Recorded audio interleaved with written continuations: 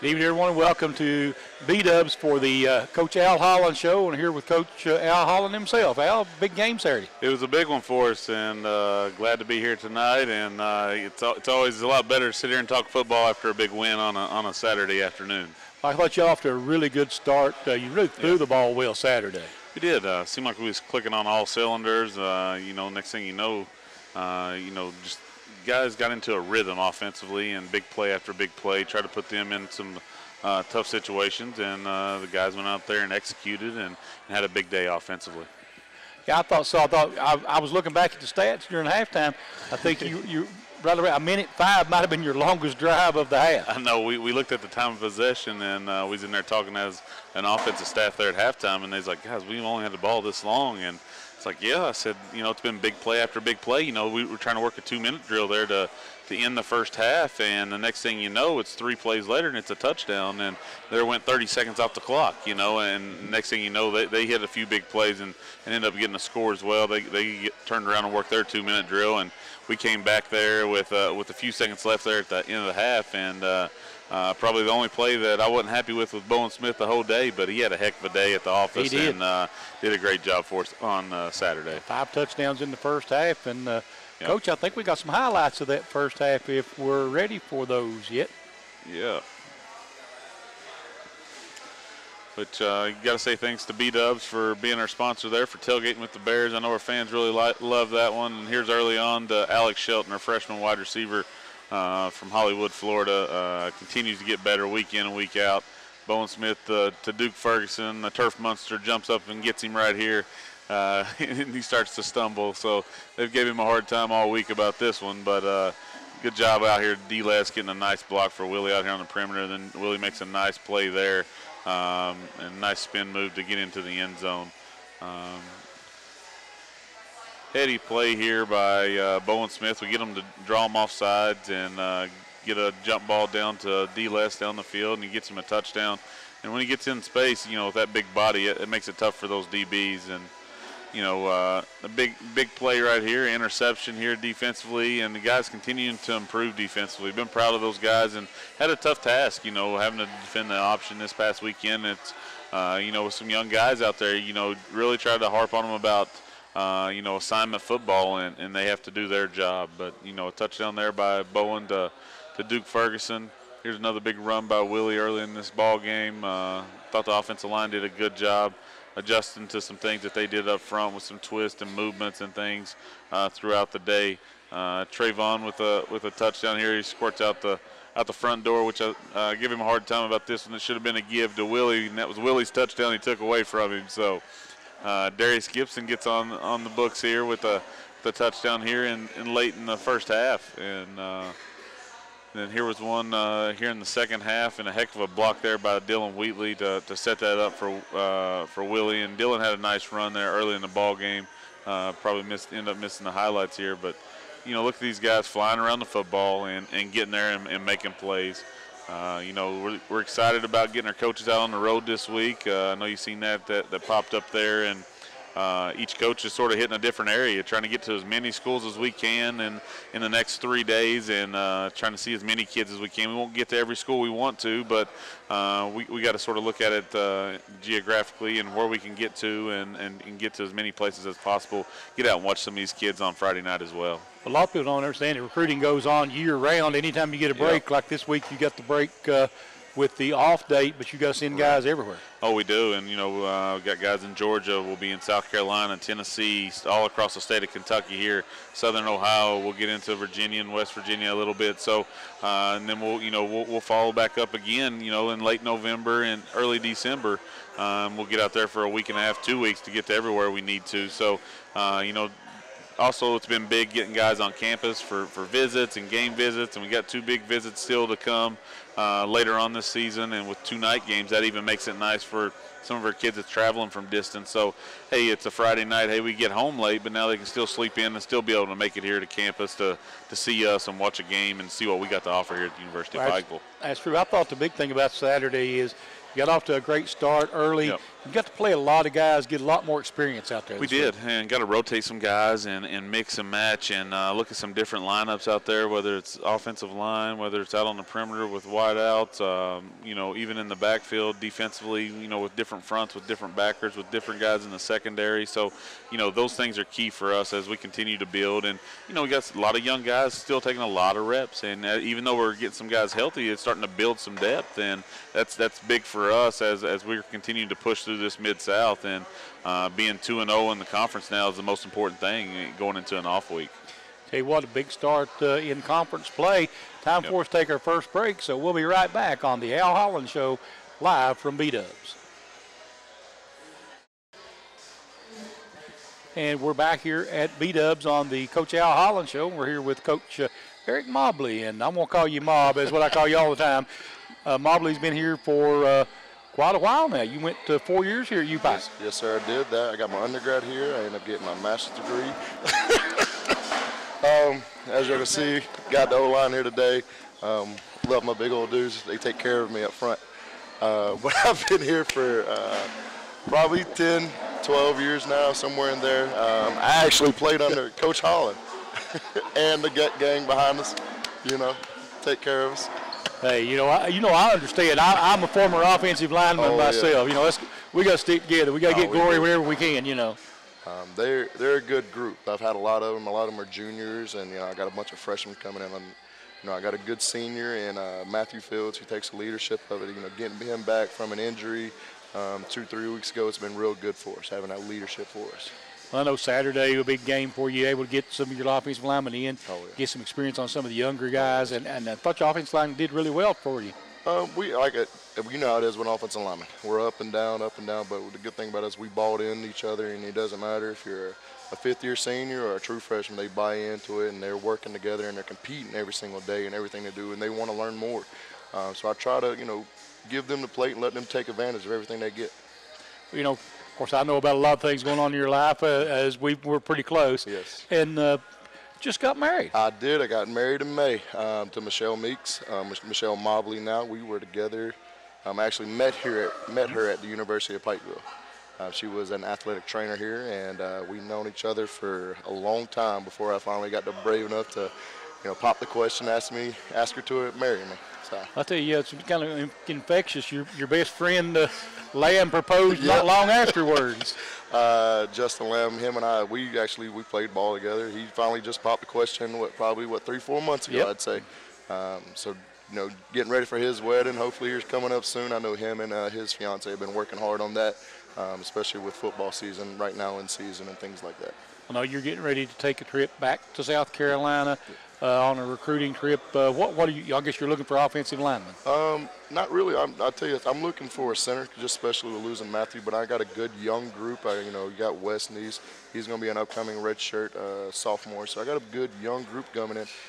Offensive line-wise, we're a good, solid group. Like I said, I don't really have one senior.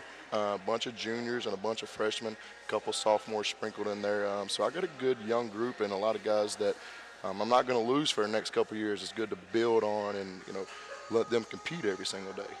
And I know you're going to give you a chance to go home and visit your family. I know that's important to you. Yes, especially going home and seeing Mom. Mom's been very big in my life. A lot of people don't know my dad passed away July 2nd. So it's been rough on me, and, my guys have really taken care of me this year because, especially when losing your father like that. It's rough, especially right before the season. They have taken care of me, and they've put me on their back, and they supported me in everything I've needed. So I've been happy with them, and going to see my brother and my two nephews and my new niece. So I'm really excited to get home and see the family. So it's going to be a good, interesting, get to go see some ball games too. So it's going to be fun to get to see the family and get to go recruiting back home. Hopefully the weather will hold out. We were just talking about that. Big storm coming up through the Florida area, and we'll back up into South Carolina. So hopefully you'll get to see some games. I know you're looking for any kind of talent you can find. Most definitely, yes sir. We're definitely looking for some. South Carolina has some good talent all around, defense-wise, offense-wise. We got a great group from South Carolina. We have a great connection with a lot of schools down there. So back when I was a GA, Coach Holland and I really hit South Carolina hard, and we've actually made a bunch of connections down there. So it's worked out really well for us. Well, South Carolina's been an area that's been recruited heavily throughout the history of U-Pike, which, we both know as well. And some of the things, I guess, like I say, the weight room, talk a little bit about your weight program. The weight room, I have a great guy, Andrew Susi. He helps me out real well in the weight room, and him and I really push the tempo in the weight room. There's no, we push it like we're on the football field. Everything is 100 miles an hour. Really focus on the squat and the power clean. Like I said, we're really working on that full body motion, explosive movement. So we've been working hard in there. Even in the season right now, we work to get stronger. We're not working to contain. We're not working to just stay average. Me and Coach Susi really push the tempo, really push the weight, because we want to get stronger in the season. So even when we're in the off season, we're pushing the tempo even harder, pushing the weight even more. There's no being complacent in the weight room. That's where you get better at every day.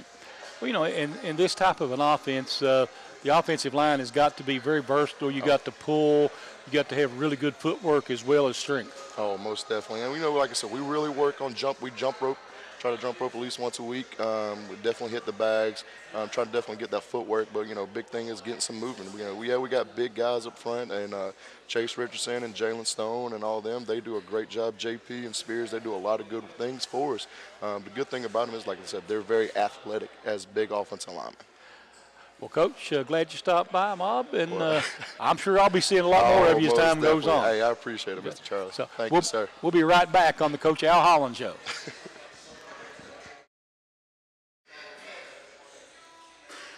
And welcome back to the Al Holland Show, live here at Buffalo Wild Wings. We're here with Coach Trevor Hoskins. That's kind of funny for me to say, because I remember when it was quarterback Trevor Hoskins. Yep, glad to be here. Trev, you played here at U-Pike. Matter of fact, most people some people may have heard your name. You hold about every passing record in the book.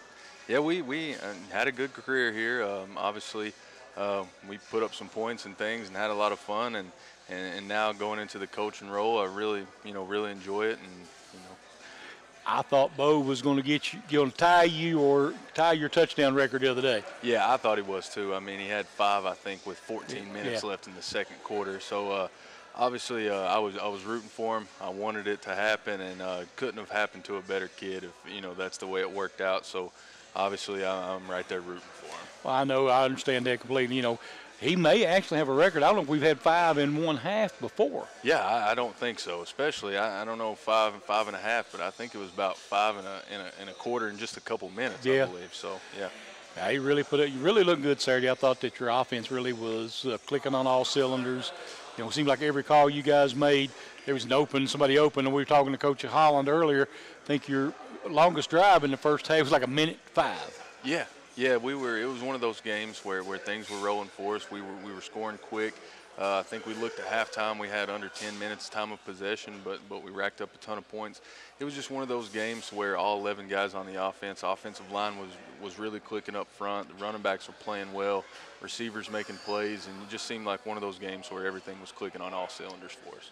Well, obviously we know how familiar you are with the offense because you played in it, played for Coach Holland. He was offensive coordinator, I think, when you were here, wasn't he? Yep, offensive coordinator. I played with Coach Holland at Eastern Kentucky University in this offense, or the basis of this offense. It's obviously grown a lot over the years, and Coach has expanded on it. But, yeah, obviously been in this system or close to this system since 2007, coming out of high school. And, you think about this system as kind of you're blessed to have actually 2 good quarterbacks playing for you right now. You got the drop back passer, and then you've got the quarterback with the legs too. Yeah, absolutely. And more than just those 2, I feel confident and comfortable with everybody in that quarterback room.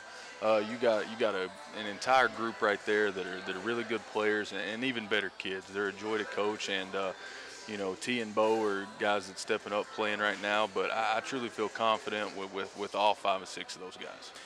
Well, Trev, with all we talked about, all the records and everything, and you're actually going to be honored this year. You're going to be coming into the U-Pike Hall of Fame.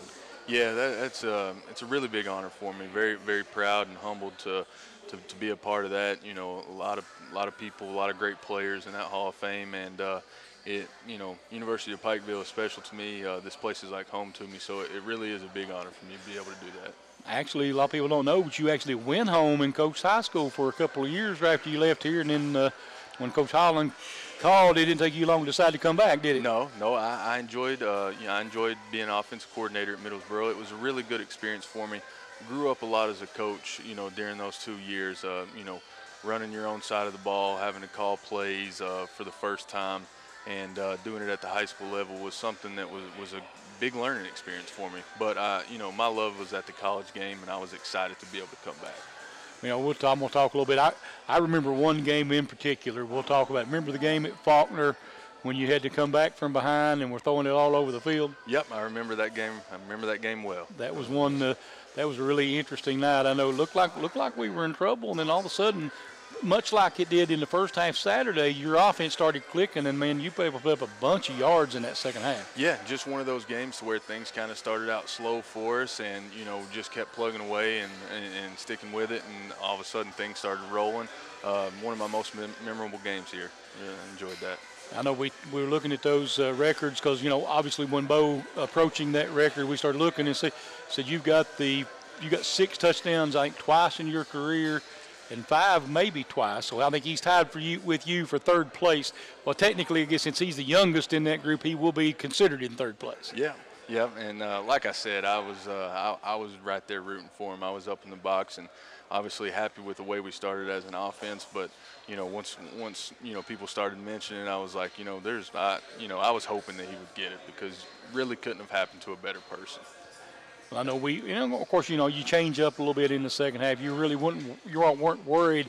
You're worried about winning the game and not breaking records. So it just happened that he didn't get anything in the second half. Yeah, it was one of those things to where I think back then when we broke those records, it was a lot of back and forth and a lot of close and tight ball games. This is one of those situations where we had a pretty good lead. The running backs were running the ball well and hit some big runs, and it was just one of those things to where it started out fast and he got a lot, and then in the second half, other things happened, and that's just part of it.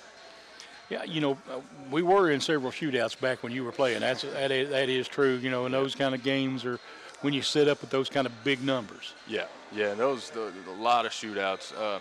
Fun to play in, but I'm sure, looking at it now as a coach, you'd much rather coach in the ones like we did Saturday or some more of those games. But as a player, they were fun to play in.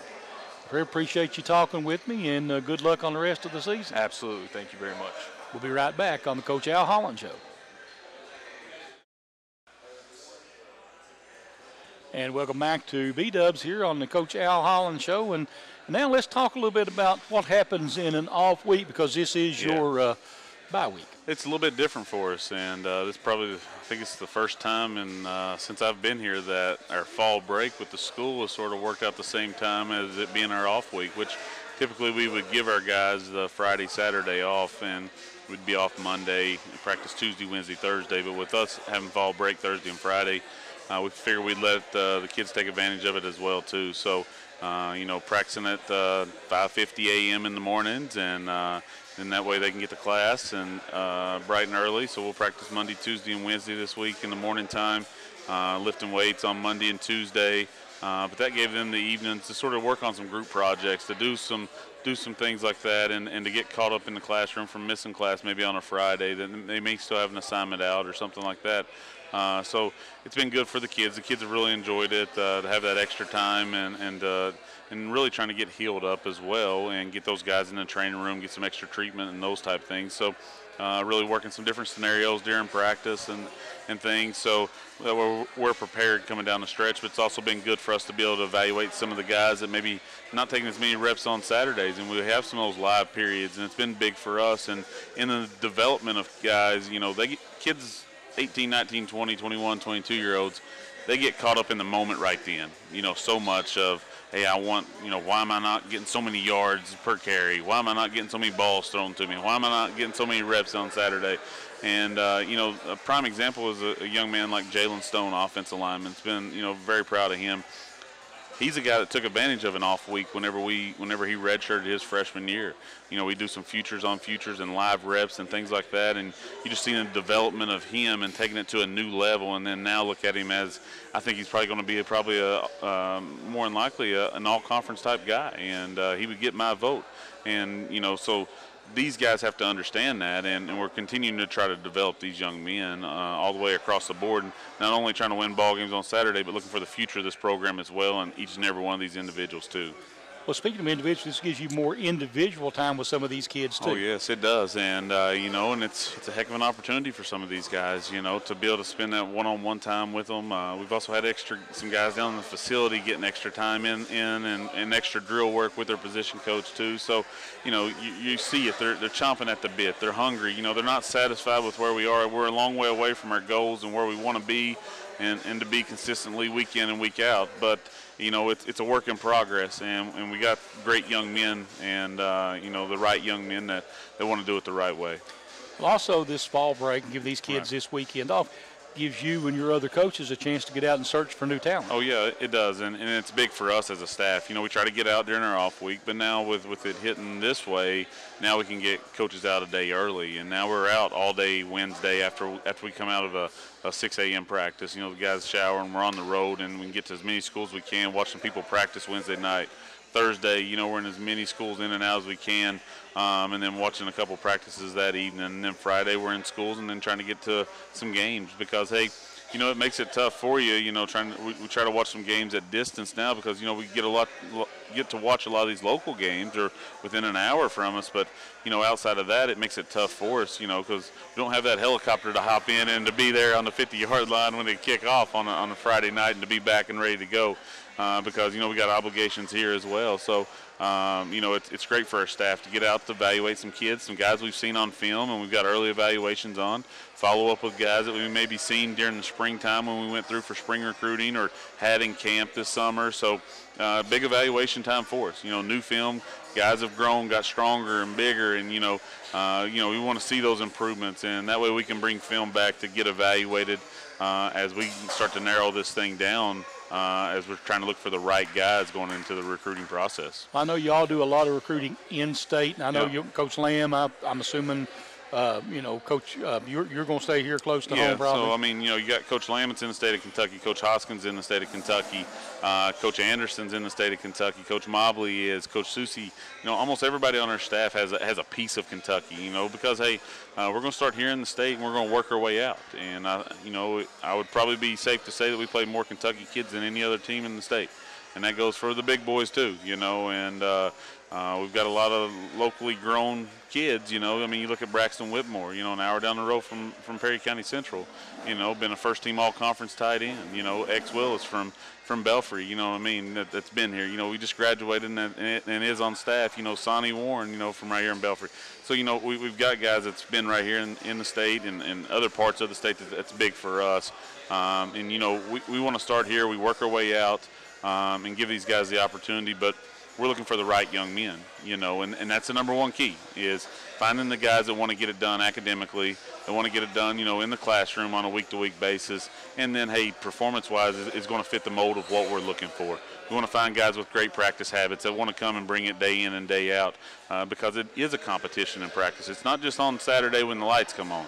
It's that Monday through Friday, you know, what are you getting done then? You know, are you a guy that we can rely on? It's going to be in study hall. It's going to be in weights on time. It's going to be a leader for this team. And, hey, when your number's called, you're going to be ready for it. And it's tough for young kids to understand, but, you know, we're trying to find all those intangibles in each and every kid that we find. And we got high standards for these guys, but we'll continue to find the right ones. Well, Coach, looks like we've come to the end of our time today. You know, of course, off week, and we'll come back next week and talk about your next opponent, Union. Yep, and that'll be a big one for homecoming, so we'll have a lot to talk about, and we'll be looking forward to that one. But we sure appreciate you guys, Charlie, and thanks to B-Dubs for everything that they do for us. So for Coach Al Holland, this is Charlie Pinson. We'll see you next week on the Coach Al Holland Show.